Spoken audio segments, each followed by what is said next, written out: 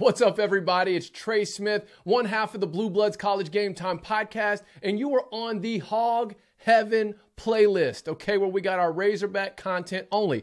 And the Razorback Hoop Squad is now on a 6-game winning streak. They just got their 6th win in a row, beat West Virginia, who traveled to Bud Walton as a part of the Big 12 SEC Challenge. It was actually the first win for the SEC Conference in this challenge, and for most of the day, they looked pretty comfortable. There was a little bit of a scare there in the middle of the second half, but other than that, Hogs looked great.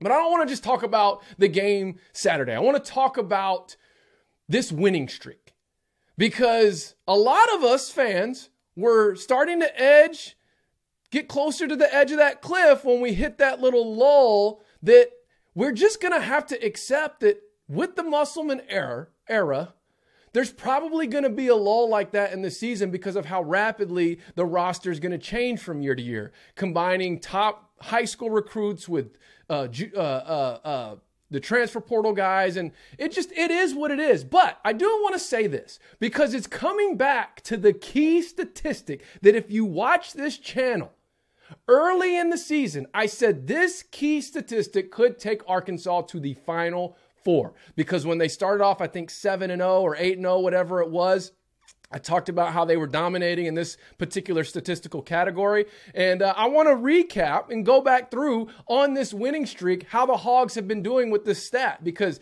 it really went into the dumps when they hit their lull. And then now that they're climbing back out of the pit that they dug themselves in, it's all coming back to this one statistic. And you know what I'm going to say if you've watched this channel. You know what it is. And if you don't know, you better hit subscribe right now if you want to hear it. That key statistic is extra possessions. Okay, yes. The Razorback team's chemistry is finally gelling, and it has been over the course of this win streak. Yes, defensively, we look locked in, and we're playing better, as good as we have all season. Offensively, where there's not as many like off-the-dribble, contested mid-range jump shots. We got guys attacking the rim. We're getting to the foul line, and we're getting extra possessions. On this win streak, the Hogs are we're over +8 per game extra possessions, okay? We're +50, and the only reason why I'm slightly hesitating with these numbers is because I haven't done the final calculations for the West Virginia game because it just ended. However, based off my calculations with not much time to play, this is kind of where they're at. They're over +50 in the last 6 games, and which is at about +8, 8.3 extra possessions per game.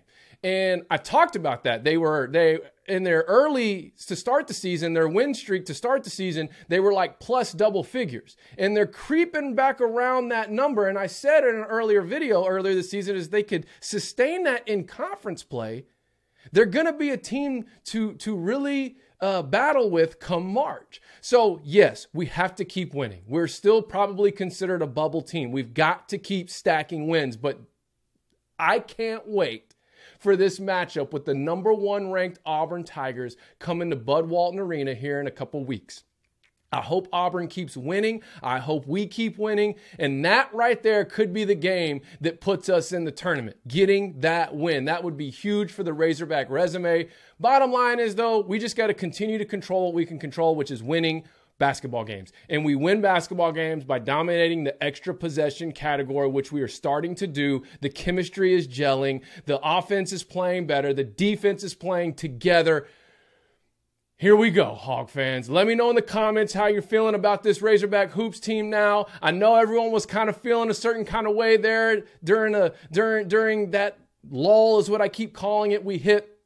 But at this point, let's just stay tuned to those extra possessions. And if you don't remember, basically my formula for calculating these extra possessions is taking the team forced turnovers plus blocks plus offensive rebounds minus the team's given up turnovers and offensive rebounds allowed. So if you take that number minus the other number, that will give you your plus minus for extra possessions for the game. Stay tuned to that statistic as we play out the rest of this season, because if the Hogs can continue to sustain even just a +8 per game, that's insane. Okay? If they can sustain that as we get down this last half of conference play and into the conference tournament, into March Madness. I'm telling you, this is a team that can make some noise in March Madness. That's all I got for you. That's it. Trey Smith, you're watching the Blue Bloods College Game Time channel. We drop fresh college sports content every single day. Hit subscribe right now.